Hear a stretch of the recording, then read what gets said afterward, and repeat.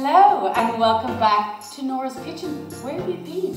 I almost feel like when the Maccabees drove the Greek Syrians away, we are here back out of lockdown and we are coming together to celebrate Chanukah, the beautiful 8-day festival that makes us eat lots of oily, deep-fried food. Who couldn't love that? We have a potato latke recipe as well, so check out the recipe for that. But tonight we are doing a Sephardi, I want to say Sephardiot, but it's called a Levivot, and it's basically a small deep-fried dumpling, for want of another word. It's so simple and so easy. Like, who wants to make a donut? It scares me already thinking about it. But these things, I promise you, are going to be amazing. So, get your recipe ready from the website. As I always tell you, have all your measurements already done in your bowl, so you can just go bang, bang, bang into the bowl. We are going to make a beautiful syrup-laden piece of yumminess. So here we go. Be fast. So what we've got is the dry ingredients: flour, always the flour, salt, and baking soda. And you just basically mix that together with a fork. Don't know why they specify a fork, but they do specify a fork. Who are they? The powers that be. So that's what we're doing, mixing all that together. And then in a separate bowl, your cup of milk and your egg, and you beat them together until they're combined. Now, something is bubbling behind me, and what's bubbling behind me is actually the syrup that we're going to pour over these little bundles of yumminess. And that syrup literally is water, sugar, and definitely orange blossom syrup or rose water, whatever you can get. But the point is, years ago you'd have to go to a specialty store to get this stuff. Now you can actually get them in your normal, big shopping place. We can't say the name. It begins with C and another one begins with W. But you can get orange blossom water or rose water. What you're doing is flavoring a syrup. That takes about 15 minutes for the sugar and water to kind of boil down to a syrup, and then you add in the flavor. So that's what I'm doing here. Michelle is timing it for me. So that's in the pot. So start the syrup before you start your recipe for the beautiful little Levivot. I can't even say it half the time, but you know what? We'll just call it a beautiful little dumpling of something. Combine your milk and egg quite well, and then add it into your flour mix, because basically what you're making here is a batter, because that's what these are. They're little balls of batter, but we wouldn't call them that because it's not celebratory enough. They're just little balls of yumminess. Now, when we think about Chanukah, we think about the dreidels and the Chanukah gelt for the kids and all of those other things. And I encourage you to listen to your rabbi if you need to know anything else about that. All I'm doing tonight is telling you how to make these little balls of yumminess. So we've got our beautiful batter.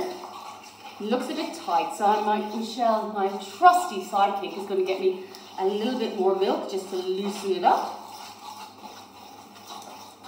Because you don't want it too thick, because it'll be too heavy when they hit the pan. I just need to keep an eye on this syrup, which is coming along quite nicely. I wish you could see this. You can't see it. Just a tiny drop. Thanks, Michelle. Michelle's amazing. She's very camera shy, though. Very camera shy. No, come on. Even though she is the better half of me when it comes to Nora's Kitchen. She's the one that gives me all those crazy South African tips about what I should be doing. You will see in the latke presentation that she likes hers with cinnamon sugar. Don't judge her. It is a bit weird, but we'll live with it. So that's coming together rather nicely. And it is. All it is a batter, people. Don't be scared. So as my sugar syrup's heating, I'm going to pop the oil on the pan. Now, you need like a full bottle of oil in the pan for this. Well, it is Chanukah, and that's how we celebrate it. It is the festival of lights. We're celebrating the rededication of the Holy Temple, and the fact that one day's oil lasted basically 8 days. So hopefully, if I don't burn the oil or burn the beautiful little Levivot that we're making, it all should be good. That's come together quite nicely. Now, as always, you test your oil first before you go crazy and start dumping these things in. This is the easy, apart from the honey cake recipe that we did for the high holidays, I think this is the second easiest recipe I've ever done in my life. I say that without actually trying to fry one of them. You literally need a tablespoon, which I have. There's no shaping of these things. You drop the batter into the oil when it's hot enough, and whatever shape they come out as, that's what you get. You get what you get, but you don't get upset, as I always tell my kids. So this will be a bit of a learning lesson for me. I'm going to just drop, like I'm talking, a nail-sized piece of batter into the pan, just to see when it's ready. Ooh, that syrup actually, now that it's been going for quite a while, is coming down really quite beautifully. So I know I'm kind of double dipping here, but I will come back to the syrup in a second. It gets quite sticky, so don't let it over-reduce, because if you let it over-reduce, then it literally will turn to toffee, and you don't want toffee on top of your yummy balls of yumminess. Okay, so I'm going to test the oil by dropping in a little bit of batter. Definitely not ready yet. Don't put them in too early, because you will get a soggy sponge in your pan.